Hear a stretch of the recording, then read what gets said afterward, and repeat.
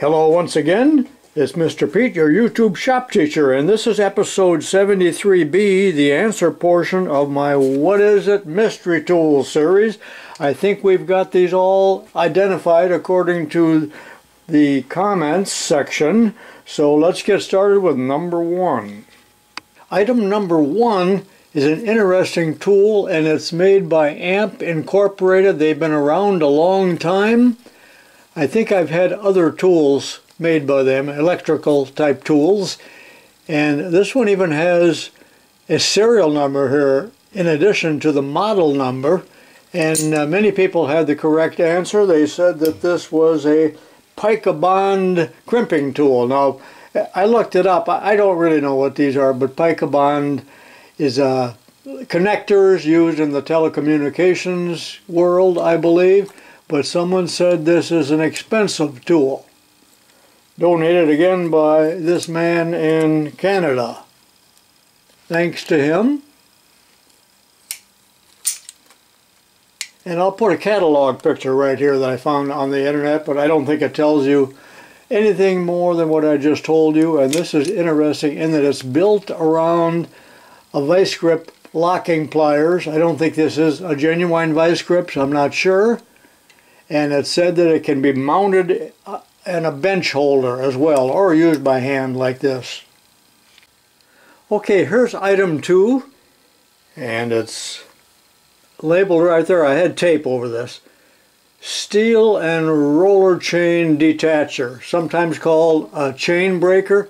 This one's made by Albert Lee Foundry.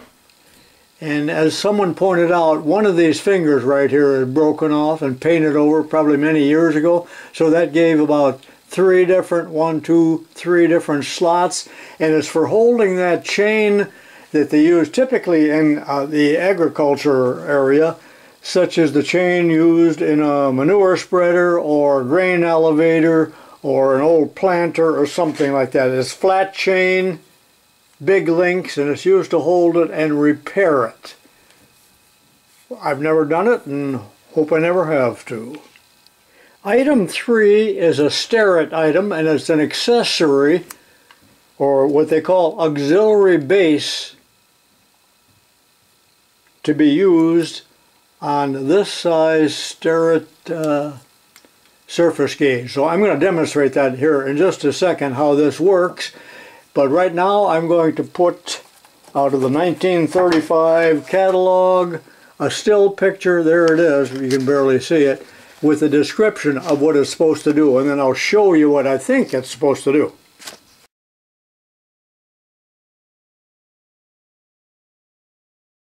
Remember, Starrett and other companies made these in several different sizes, but here's an example of how you might use this, and it is reversible, so it's a bit of a V-way, but then again, so is this. But here's a disc of iron, and if we wanted to make a concentric circle here, the V would go up against that, and we could scribe it. I don't have any bluing on there.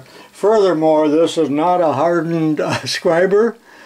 It was missing, and I made this 2 minutes ago, but it's out of soft 3/32 welding filler rod. But that's what that's for. Let me reverse it now and show you.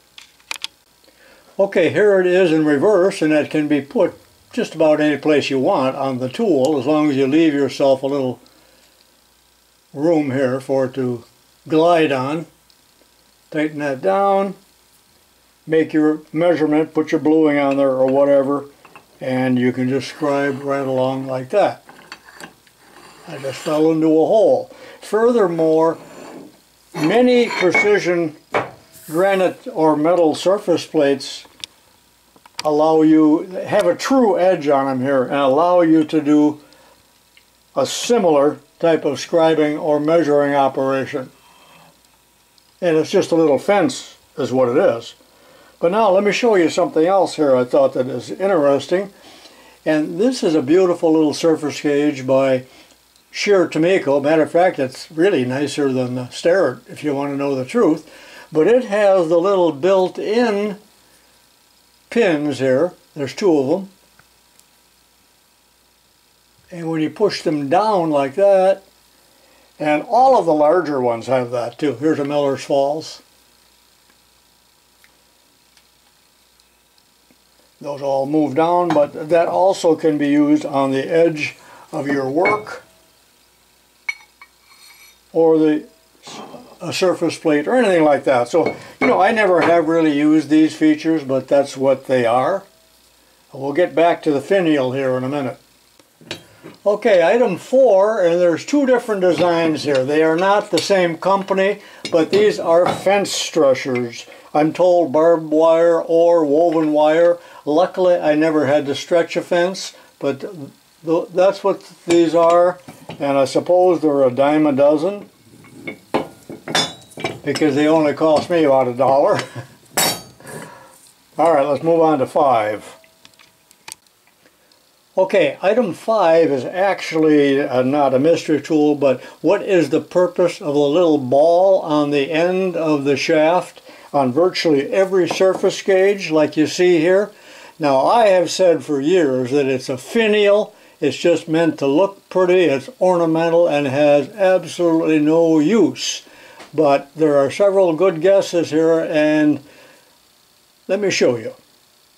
Okay, see that drawer or tote over there with the rag hanging out of it? Well, it's not just a tote. It is a porcupine den, and I'll show you why. Okay, I brought the porcupine den out into the open, but as you can imagine, when I go in here to reach to get one of my surface gauges, look at all the points here that are just wicked. I've drawn a lot of type O over the years. So what is the purpose of the finial? I get so sidetracked, don't I?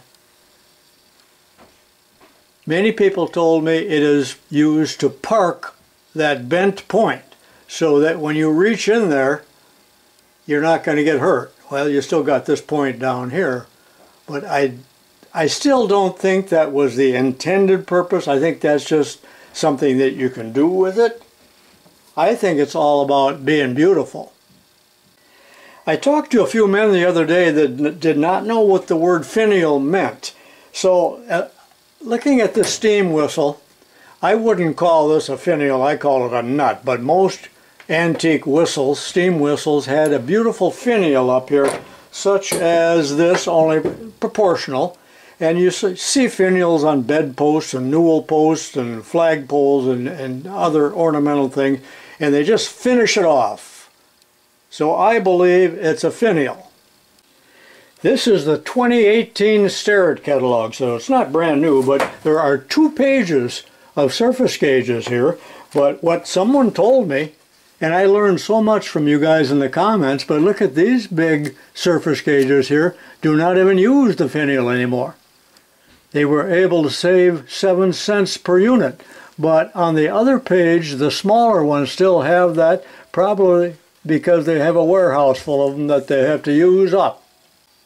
Well, many people told me that the purpose of this is to attach your indicator, specifically a last word indicator, because this little post here is part of the indicator. It's an accessory that goes on like this, and there's a nut, but that ball is not anywhere close to the size of any of these different balls. I measured them.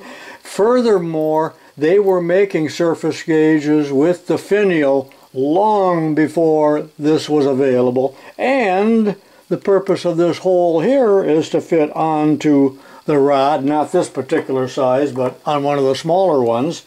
So there's, you know, a lot of different ways of fastening this onto a surface gauge besides the ball. So I do not believe that that is the correct answer. Well, I beat that subject to death. This is Mr. Peach saying so long for now, and I'll see you next time.